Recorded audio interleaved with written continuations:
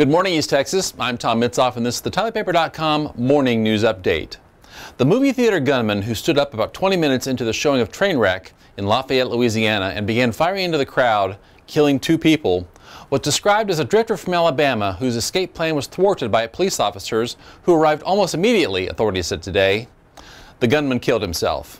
At this point, we have 3 dead, 9 wounded.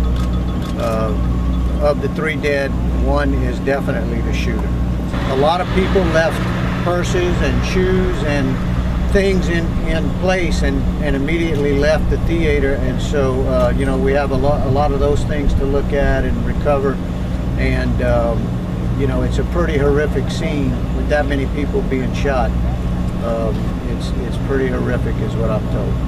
The gunman, identified as 59-year-old John Russell Hauser, fired at least 13 times from a handgun, police said.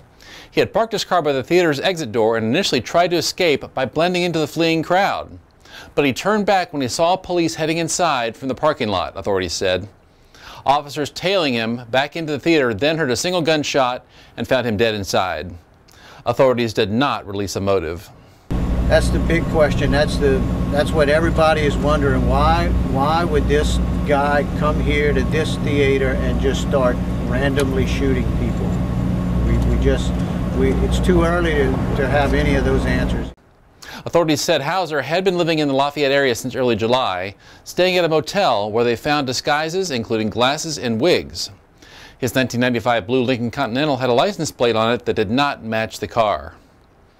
This morning's featured Focus In on .me photo gallery was taken by our Travis Tapley at the daddy-daughter date night last night at the Tyler Rose Garden Center. All of the photos are available for purchase. Visit Focus In on .me by clicking the photos link at the top of any TilePaper.com page. Thanks for watching, and tune in for more updates as the day progresses.